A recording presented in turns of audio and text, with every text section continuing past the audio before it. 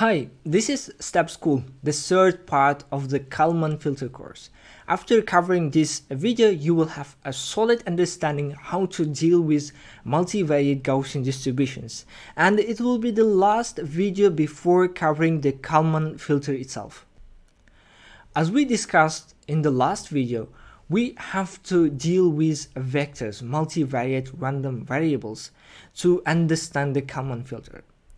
And to avoid jumping into complex topics, let's consider some simple examples.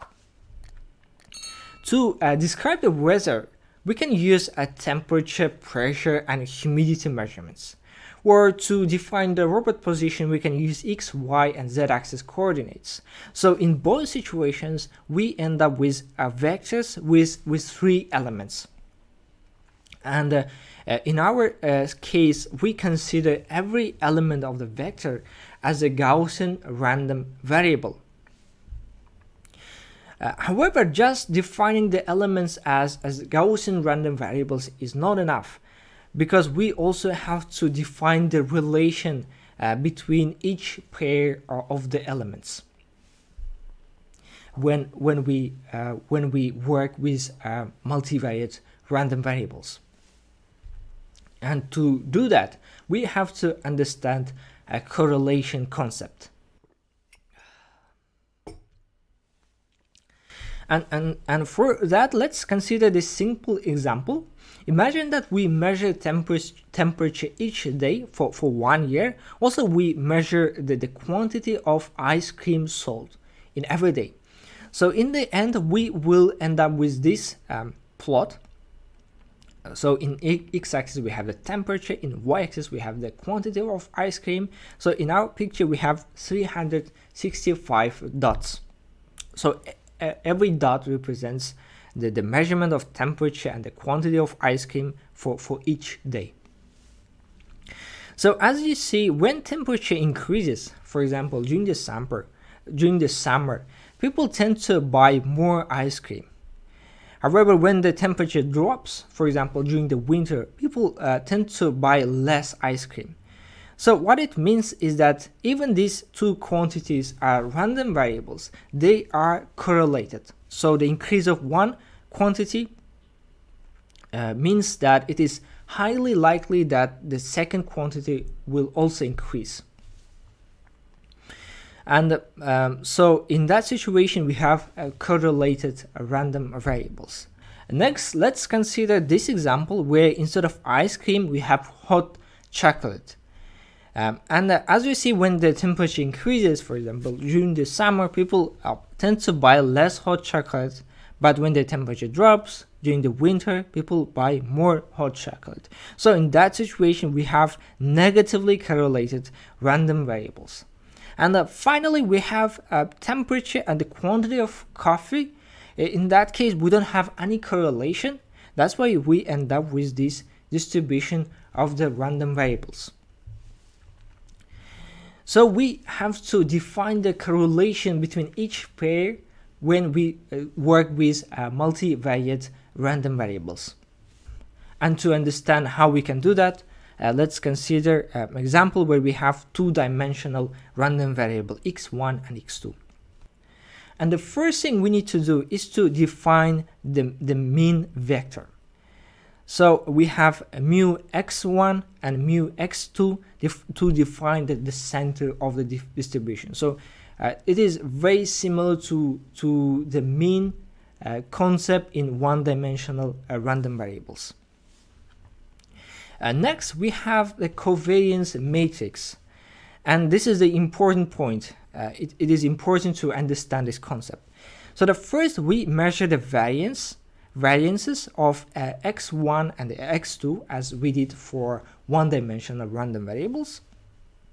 So these variances will be the diagonal elements of the covariance matrix. So here we have sigma square x1 and the sigma 2 x2, and for this element, the first row and the second column, we have to compute the covariance between x1 and x2, and for that purpose we can use this equation, which is very similar to the equation of the variance. So here we have sigma x1 and sigma x2. So this quantity defines the correlation between these two random variables. And also it is worth mentioning that if we swap the random variables, so if we compute x2 and x1, we get exactly the same value. So it means that the covariance matrix is symmetrical. So this element is equal to this element. So when we talk about multivariate Gaussian distributions, we can use these two quantities to describe the distribution.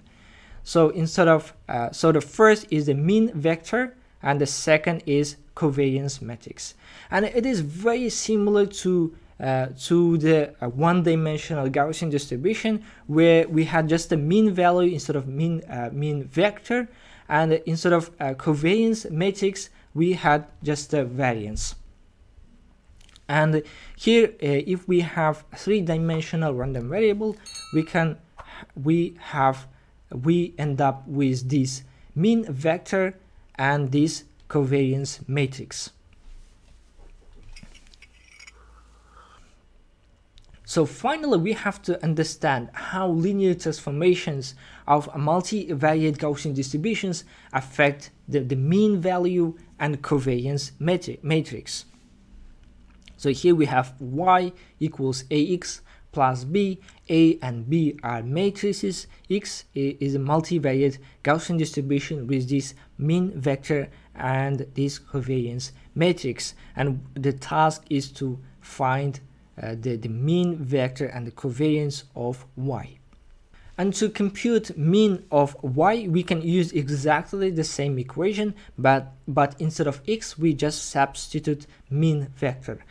And to compute the covariance matrix of y, we can use this equation: A multiplied by the covariance matrix of x, then multiplied by A transpose. And finally, let me present you a Matlab script to show how these equations work. So here I have two-dimensional random variables. So I measure 1,000 times, and here I compute mean and the covariance matrix of x. Then I define A and B matrices. Then I do a linear transformation, so we have y. Then I plot a y random variable. Then I compute the covariance matrix of y using the equation that I showed. Then I compute the actual covariance of y. And here I compute again a mean of y using the equation, and I compute the actual value of actual mean of y. So if I run this code, so this is the covariance matrix of y computed by using the equation, and this is the actual value of the covariance matrix. So as you see, we have exactly the same values, and for mean we have these mean values, and for when computing the mean we get exactly the same value. And also I plotted the distributions of y, so we have 1,000 points, and for this axis the mean value is around 0.2, as you see from this figure, and for the second axis we have the mean around 0.4. Also, if we look